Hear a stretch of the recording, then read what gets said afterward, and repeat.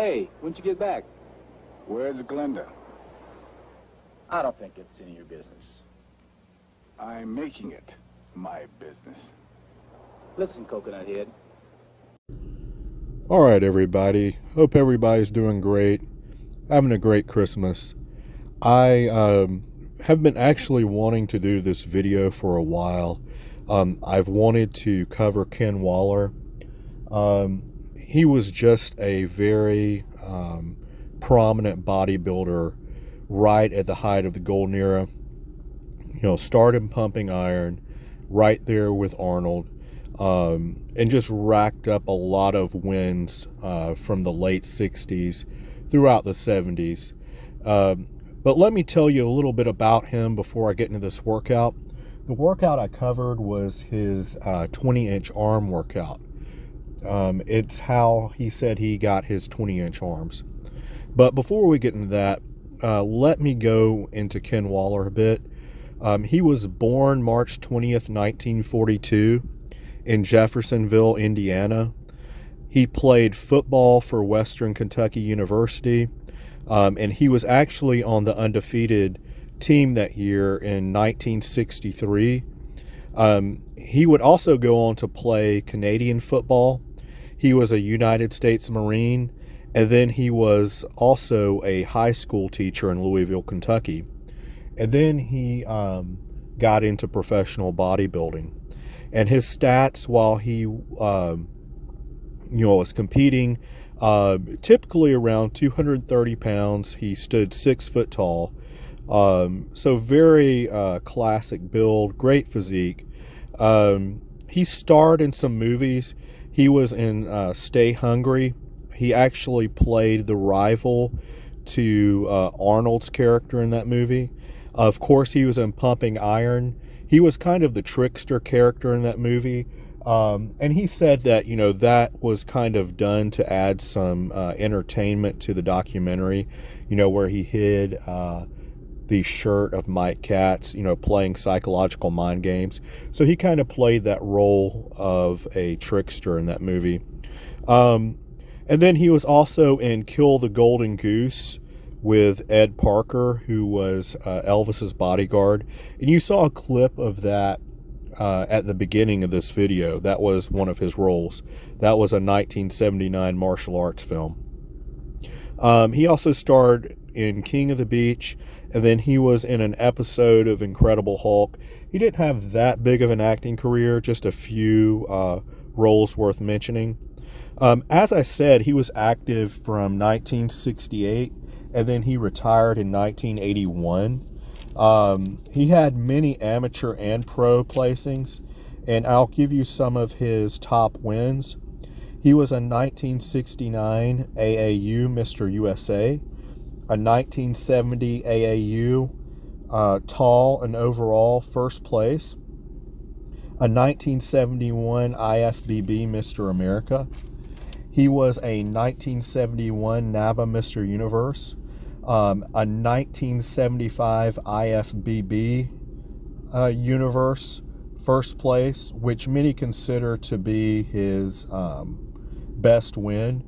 And then in 1976, he placed first in the Mr. Olympia in the over 200 category, but not the overall category.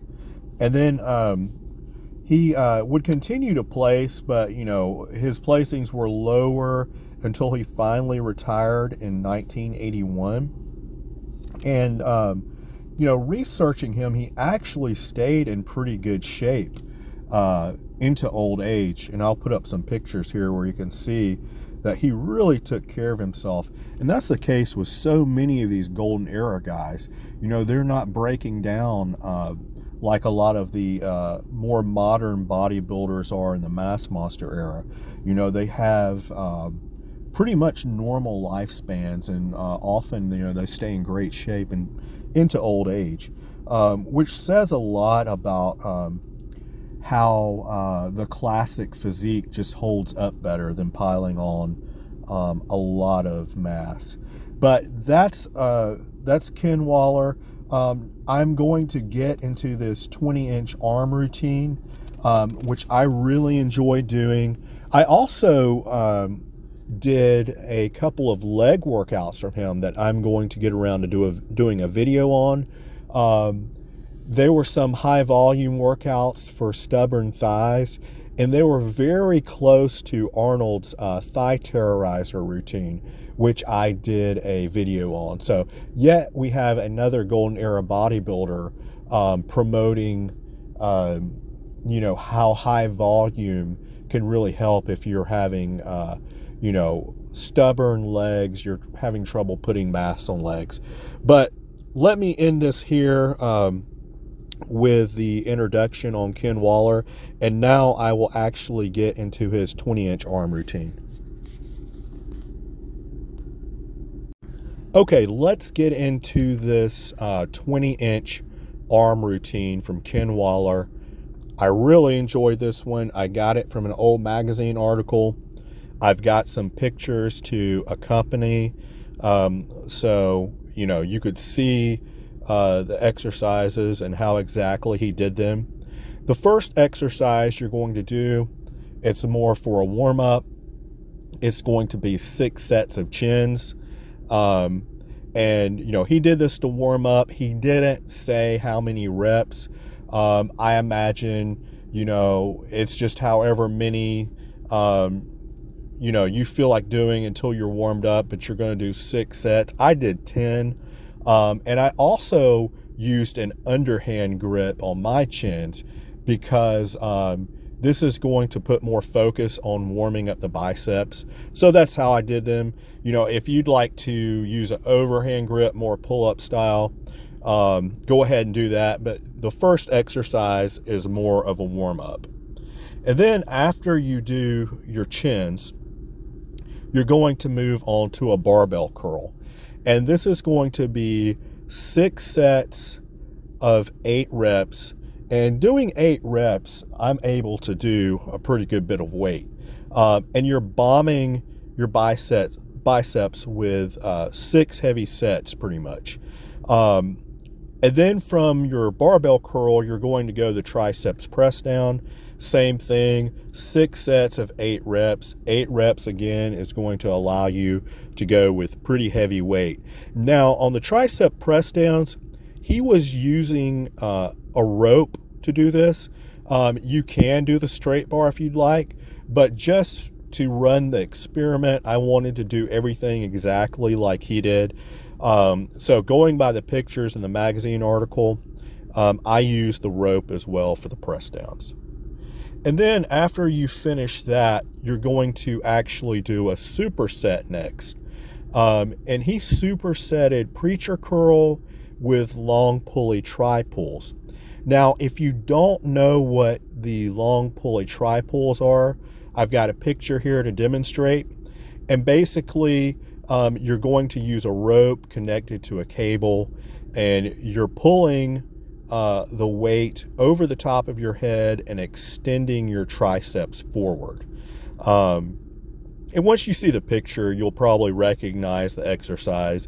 I've heard it been called a different name, but I'm kind of glad that he had the picture here, so there's no confusion. But anyway, this is going to be 4 supersets, and you're going to do each exercise for 12 reps each. So 12 reps is going to allow you to do a little bit more moderate weight. You're not going to go as heavy as on the last 2 exercises. And these really worked well together. And then finally, you're going to finish this workout with pulley curls. And you know, he did this with one handle attached to a cable pulley, 5 sets, 15 reps, a lot higher reps here, 5 sets. Your arms are going to be burning pretty good from this. You're going to want to do this for each arm, move right back and forth. I didn't use any rest, and it's important to also note, and I should have said this regarding the last supersets. With supersets, you're going to move right on to the next exercise. Bam, bam, you know, no rest. You're going to work right through these. Overall, I really like this arm routine. I could see why it had such great arms. I'm going to give it a solid 4 stars out of 5 stars. I really like this one. Give it a try. Ken Waller, you know, like I said, you know, just a golden era, iconic bodybuilder. You know, not as prominent as Arnold and Lou and Zane, of course, but you know, he definitely deserves to be more well known. He racked up a lot of wins.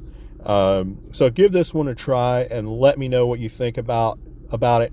I'm going to be back eventually reviewing his leg routine that, you know, you could really liken to Arnold's thigh terrorizer that I've already done a video on. So look forward to that. Hope everyone's doing well and training hard.